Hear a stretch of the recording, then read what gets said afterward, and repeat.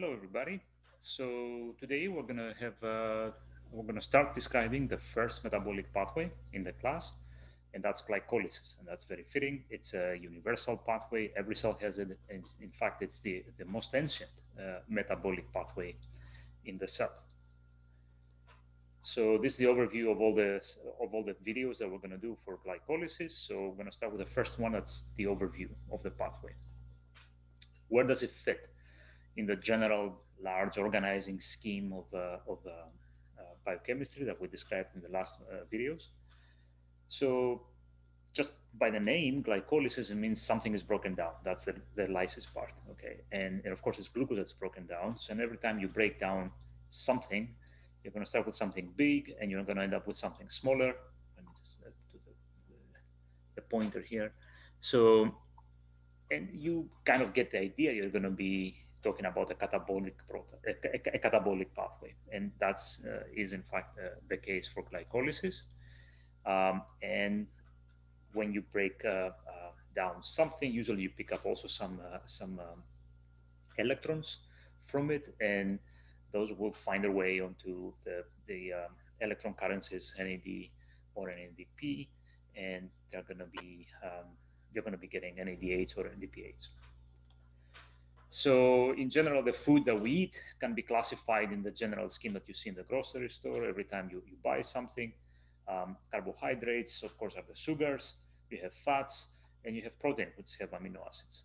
And glucose, as the name implies, I mean, it's a carbohydrate. It's the most common one. So that's the pathway we're going to be talking about. The reaction is fairly simple to draw. One, I mean, that's the cumulative reaction. There are actually 10 different reactions, but the grand summary of all of them can be summarized here. You start with one glucose, which has 6 carbons, okay? You break it down to 2 pyruvates. Pyruvate has 3 carbons, so 2 times 3 equals 6, okay? So here you see again how you start with something big and you end up with something smaller. That's catabolism. And the second thing you see, based on what I told you, is that electrons are coming off glucose and they react with they get transferred onto NAD plus. And so what you do generate is reducing power in the form of NADH as well. The third thing that you notice is that actually glycolysis generates ATP. There is a net ATP production, in fact, of 2 molecules of ATP. So you get your energy currency there from 1 molecule of glucose. And that of course, becomes very important, as we will discuss. If you are wondering what happens to pyruvate, which is the product of glycolysis, as I said, well, there are many fates, one of which is to enter aerobic respiration, and it gets converted to acetyl-CoA, which then enters the TCA cycle. And when it does so, all the electrons that are on pyruvate will become NADH. Okay, will find their way onto NAD plus to become NADH, and then the electrons will be transferred in the electron transport chain, which, as we briefly mentioned in the previous videos, will allow the cells to charge their batteries before finally the electrons find their way onto oxygen. That's why it's called aerobic respiration.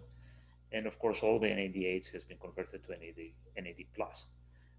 And the product, of course, of charging the batteries, then it allows you to run the motor of ATP synthase and make ATP. So that's a common fate of pyruvate in many cells. And we'll describe all these reactions in detail, after glycolysis. And in case you were wondering where that part is, that's here. So that's the fate of NADH. It enters the TCA cycle in oxidative phosphorylation, and the electrons eventually get transferred to oxygen to give you water. And the products, again, would be ATP and CO2 that you don't see here. So all the carbon from pyruvate became CO2 that you expire, and you made back the NAD plus that you need. Now, it doesn't have to be aerobic respiration. Here, this is back now to the redox reactions we're discussing in the delta E. NAD has, or NADP, but let's say NAD in this case, has at the half cell has a reduction potential of minus 0.32 volts. so minus 320 millivolts. And so it will be a thermodynamically favorable redox reaction will be to combine that half cell with anything that has an E value higher than minus 0.32. And so, in fact, in nature, a lot of things have that, not just oxygen. However, you do notice that oxygen has a very high positive E value of 0.8. So you have a differential of more than a volt actually between um, NADH and oxygen. So it's a very thermodynamically favorable reaction. But there are others that are also thermodynamically favorable, although not to the same degree. Okay, so there are some bacteria that pass it to iron, and that's actually pretty good. It has a pretty good delta E value overall, if that's what they do. Some very common one you can see here is a fumarate respiration. So fumarate, I mean, happens even in your gut as we speak, okay, by E. coli, bacteria that live in our intestines. And the value for fumarate is it's around 0, basically, right? So it's not as a great difference, but it's still favorable. And the fact that E. coli, which can also do aerobic respiration if it wants to, of course, in our guts there is no oxygen, so the option for E. coli is to do fumarate respiration, and that's why it keeps it. I mean, yes, there is an option of something more efficient, but when oxygen is not around, you can switch to plan B and still get stuff happening. So respiration means everything, basically, not just aerobic respiration where with oxygen is the acceptor. Anything else that can accept the electrons from NADH, then we call all that respiration. And all these things mostly happen by bacteria. Okay? In animal cells, for the most part, if there is respiration, most cells do glycolysis and then followed by aerobic respiration or just glycolysis, as we'll see. So why oxygen is so important? Well, there was no oxygen actually when life appeared on this planet, and for quite a while, for at least 1 billion years or more, I mean, there was no oxygen around, and they were doing, chemistry shown here at the lower rows here, not the top row, all the organisms that were around at the time, which were all single-celled organisms. But what happened at some point is then we have the appearance of photosynthetic organisms, cyanobacteria, billions of years ago. And of course, a product of photosynthesis is oxygen. And oxygen now begins to build up. In fact, all the source of oxygen on our planet, which is quite high in our atmosphere, it's about 20%, is biogenic. I mean, this is because of biology of life has generated oxygen. And the more photosynthesis, now once you hit on something like photosynthesis, you can do stuff from abundant sources without worrying about food too much, right? And so things proliferated, and there was more and more oxygen that was building up. And if you can use oxygen, you are at an advantage compared to the other organisms that at the time that could not use oxygen. So there was pressure now on everybody who could not use oxygen to start using it. Okay? So to become more efficient, get more ATP. Look at the delta E here. If you're going to have oxygen, it's enormous, as I described, compared to something that cannot use oxygen as a terminal acceptor. So eukaryotes essentially became capable of doing photosynthesis. Of doing oxidative phosphorylation by grabbing some bacterium that could do it with oxygen, and that eventually became a symbiosis, and we call that vestiges of that original bacterium. We call it mitochondria. That's what it is. So now we can do it too. We can do aerobic respiration, and now everybody could do it. And of course, oxygen starts building up to ridiculous levels, and now we are at the levels we are, which have been, pretty stable for the last 50 million years or so, or more. I guess that would be maybe 300 million years ago. All right, so that's about aerobic respiration. What if you don't do that, or any kind of respiration in that case? after glycolysis. What do you do with pyruvate? Well, you can ferment it. And we are used to fermentation in alcoholic fermentation, let's say, with by yeasts and other organs, but mostly by yeast. In this case, pyruvate is converted to ethanol. So that's 3 carbons. Ethanol has 2 carbons. You get a CO2 in the process. And what fermentation does also is that the electrons on NADH are used and you regenerate NAD+. Fermentation also happens in muscle. We just don't produce lactate. Okay?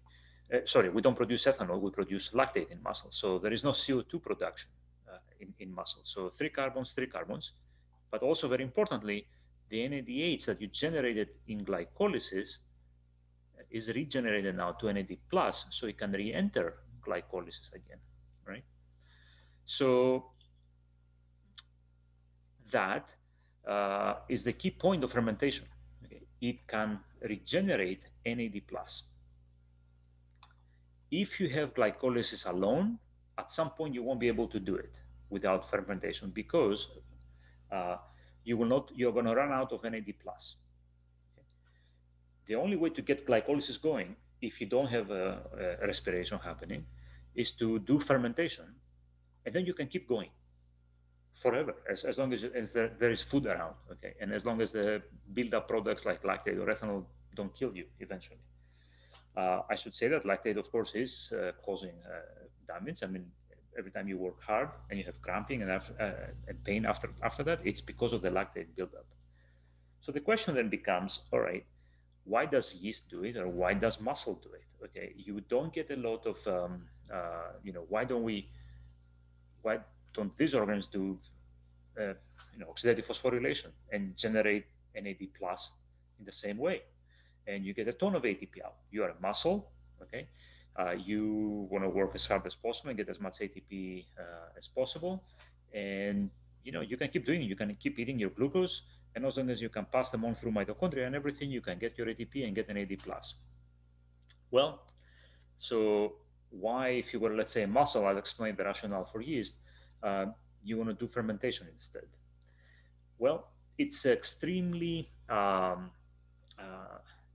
fast, and the flux through glycolysis and fermentation can be extremely high. Now, if you couple glycolysis and fermentation, let's say in muscle, we see the muscle example here. We adjust the numbers here, so you have 2 pyruvates. That's the reaction for glycolysis. That's the reaction for the chemical reaction for fermentation. You add them up, everything almost disappears, and then now you see the end product of glycolysis and fermentation, which is lactate, and here is the key part: 2 ATPs. Okay, so that's why muscles do it, right? And to get ATP, if you couple glycolysis and fermentation together, there is no net electron flow. You don't see any NAD plus here anywhere anymore. Okay, and the unfavorable synthesis of ATP is possible. Okay, you couple something that's unfavorable. We know to make ATP is actually costly, but you couple it to the favorable breakdown of glucose to 2-3 carbon units in the form of lactate. So you break down something, you capture the free energy, okay, the available free energy, and you can build up your energy currency in the form of ATP. This sort of recapitulates the principles that we had discussed in the introduction, okay, with metabolism. So, all right, but we had also shown this slide early on, and I told you the fermentation of glucose, how much is that? You can ask, okay, you capture some of the free energy change, the available free energy there is only minus 56 kilocalories per mole, but if you actually take it through oxidative phosphorylation and aerobic respiration, you get more than 10 times that. So why bother with fermentation when you can do this and it's so much more efficient? After all, muscles do it. Why do they do it? I mean, that doesn't make sense, right? Well, it may appear inefficient. If you just compare how much energy you get, it appears inefficient if you compare the net output of free energy change, right? But if you ask the question a different way, how much of the energy that is available here is actually captured in the form of ATP? And that's actually very efficient. it's at least a third, probably as high as 50% of the available energy in glucose when you break it down to pyruvate or lactate by fermentation is released and captured to ATP. This is very high. By the way, the energy conversions in your car or something else is definitely lower than this. Uh, it may be close to 25 to 30% at best. Okay, so glycolysis fermentation is actually extremely efficient, and you can keep making ATP very quickly. The metabolic flux, the amount of material that flows per unit time through glycolysis is the highest than any other pathway. It exceeds 10 times more than protein synthesis, for example. And so you only get 2 ATPs per every molecule of glucose, but you can crank through a lot of glucoses through glycolysis and get the ATP you need. All right. So that explains, for example, why muscles do it. Yeast, why does it do it? I mean, yeast it's a eukaryote. It has the same metabolic pathways that we do. Loves to do glycolysis. What's the dream of every yeast? To land on a grape and start consuming the sugar in the grape, extremely rich, and make more yeast, right? That's all it cares about. So what yeast does, so it can definitely do oxidative phosphorylation. It does quite a bit of it, but it prefers to do fermentation. If there is glucose around, it would love to do just glycolysis and fermentation as opposed to taking all the glucose all the way through oxidative phosphorylation. And the product there, of course, is ethanol, which is a 2-carbon unit. You get your 2 ATPs from glycolysis, as exactly the same reactions as you saw with muscle. And you get 1 carbon in the form of CO2, and you get some water also. And it turns out that glucose also feeds the TCA cycle. If you do glucose and fermentation in some of the, let's say, your red blood cells, the glucose that is produced, many of the tumor cells kind of like to do this in the same way. So they prefer to do glycolysis and ferment it. And the reason is because maybe oxygen is not available to them. But let me go back just a second, because I think I forgot to tell you why yeast prefers to do it. So, all right, so what's the rationale here? It loves to do glycolysis and fermentation. You give it a lot of glucose, it will just do fermentation. It will make ethanol, and that's the end of it. And here's the catch. If you are a microbe and you swim in a glucose-rich environment, there are other microbes around you, other species. So your task is not to be efficient at this point, is to really go crazy with consume all the glucose you can, get your ATP and be happy. And the product now here is ethanol. Yeast is ethanol tolerant, all right? So the more it does, the more quickly it produces ethanol. The ethanol levels build up in the surrounding, and the other competing microbes are not necessarily ethanol tolerant, so they get killed off. So you kill off the competition, you consume all the raw resources, you kill off the competition with the output that's ethanol, okay? And then what's pretty sneaky here, that's sort of like the mafioso approach. You wipe out the competition, you consume everything, and then if you have to, if it runs out of sugars, what does yeast do? Is pick up the ethanol and actually take it now through oxidative phosphorylation, okay? And so nothing gets wasted. In the early stages, it prefers to consume all the glucose as fast as possible, kills off the competition, and then picks up the ethanol and uses that too. All right. It turns out cancer cells do something very, very similar. In fact, in many ways, tumor cells do behave like yeast in preferring, for example, glycolysis and fermentation to oxidative phosphorylation. So perhaps because, like yeast, tumor cells, their primary concern is not to be energy efficient. The primary concern is to make new tumor cells, to divide as fast as possible. So they care a lot about biosynthesis. So having the 3-carbon units and not take them all down to CO2, through oxidative phosphorylation, maybe it makes a lot of sense because you can use them as intermediates in biosynthesis. Get the ATPs from glycolysis, and if you need to, okay, this is what tumor cells do. They take lactate also. They can pick up lactate and feed it straight into the TCA cycle. Okay? And just like yeast, they consume that too. So it's the same rationale. This was published very recently, 2017, in the most prominent scientific journal in biology, in Nature. And so again, the similarity in the logic of why glycolysis and fermentation. All right, so fermentation, for obvious reasons, with the production of ethanol, let's say alcoholic fermentation, was of keen interest in humanity. Okay, by the way, not necessarily to make alcoholic beverages for enjoyment, but you have to remember that until about 100 years ago or so, there was no clean water or very little clean water available to most people, to most humanity. So one way to sort of disinfect the water, as I described earlier, is to drink something like beer or wine. So because of the ethanol level, the competition is dead. So you have killed off perhaps harmful bacteria, and you enjoy drinking it too, I guess. So there was um, a really there was a big push by kings and everyone to actually understand how fermentation is happening. Um, Lavoisier also said, that fermentation is a chemical transformation, and kings, I forgot which one now, literally offered gold prizes to anyone who can figure it out. Now, Pasteur in 1860 found finally that the fermentation is carried out by cells, by microbes, by yeast. Okay, but so this was done by life. Let's say an intact cell is a living organism, but how do you get to do it in a test tube? So this is not easy. And Buchner here, who was the first one to actually make it happen outside of a living cell in a test tube.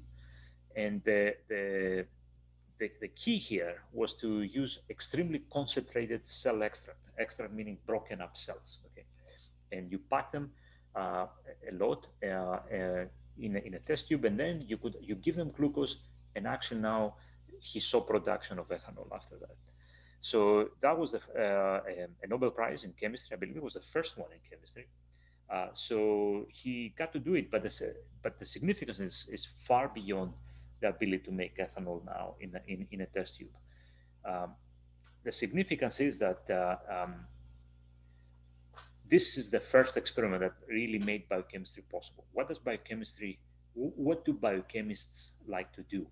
To purify enzymes, cofactors, and substrates, and so on and so forth, and do these reactions and study them in vitro, not in cells, okay, which is very difficult to do.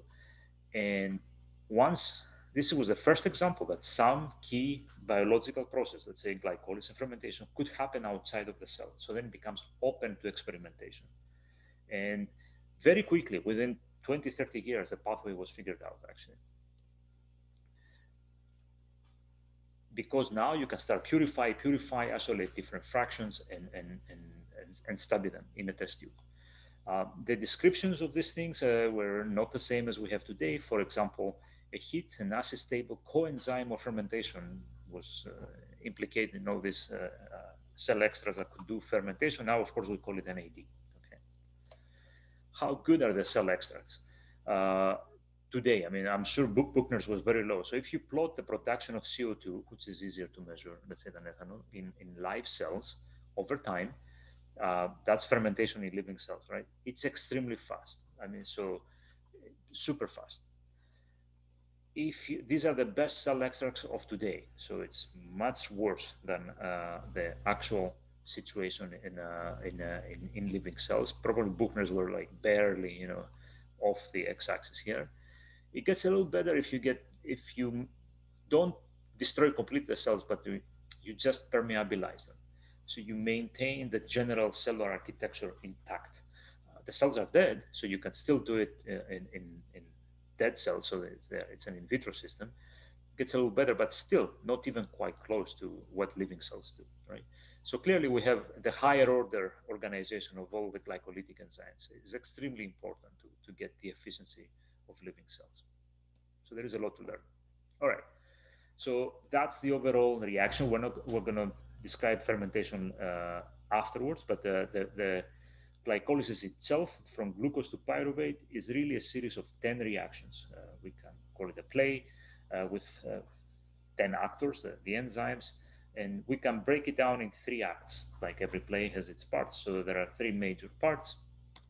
Um, But first we have to, before we get to these parts, we have to describe a little bit, I mean, just to remind everyone what enzymes do. If that's, you know, the reactants and the products and the total energy, you know, to get to products, you have to almost always go over a hump, the activation energy that you require. And the enzymes, all they do, they don't change, you know, the reactants or the products. All they do is they lower this activation energy, right? And so that's what the enzymes do. And in general, in all of metabolism, there are five main classes of enzymatic reactions. So when we start describing enzymatic reactions, we're going to put it in one of these five boxes. Is it a group transfer? We've already seen some of this, the phosphorylations, for example, okay, that we discussed with ATP. These are group transfers. We've also seen some of the electron transfers. These are the redox reactions, all right? What we have not seen, and we will see, are when you start moving pieces around on the same molecule. These are rearrangements, eliminations, isomerizations, and very important reactions are the ones that break carbon-carbon bonds. Okay?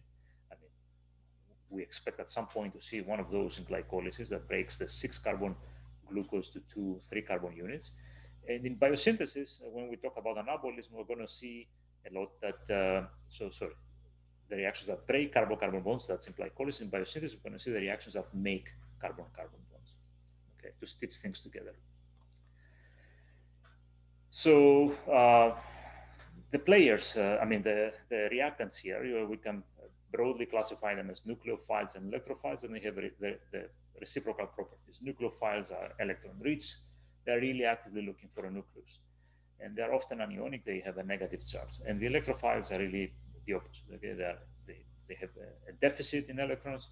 They are looking for electrons, and they're often positively charged. So when a nucleophile is the electrophile, it has the extra electrons, not the electron-rich nucleophile now will attack, and this is the, I'm sure, the arrows that you've seen in your chemistry classes, and we're going to use them also in this class. All right. So what are the three phases of glycolysis? In the first one, almost nothing happens. In terms of getting ATP or breaking down glucose. There's going to be some breakdown at the very last reaction. So in phase one, we phosphorylate glucose, we isomerize it, so we rearrange it a little bit in some form that can be used better. And finally, in the very last reaction, we have the cleavage. Okay, this is where the carbon-carbon bond will break. Then in phase two, we oxidize, okay, so meaning that we remove some electrons and make some products that actually have enough energy to drive ATP formation from ATP. And in phase three, it's very similar. The phosphorylate group is transferred now from one position to another, and it forms another high energy compound that also has enough energy to drive ATP formation. So none of this happens in phase one, but in the upper part, so let's say, of glycolysis, but in the lower part of glycolysis, this is where the ATP is made. Okay, so we're going to see all these phases in detail. Another way to describe it is that in phase one, it's a prep phase, and in fact, we actually spend the ATP. Okay, the cells spend the ATP here, but then they set up the reactions they want in phase two and phase three in the lower part, where now they can have a return of their investment. Here they invested ATP, and now they get it back, let's say, with interest. In fact, they get it double. Okay, it's a pretty good return. So we're going to see all these reactions in detail, and that concludes this video. Thank you.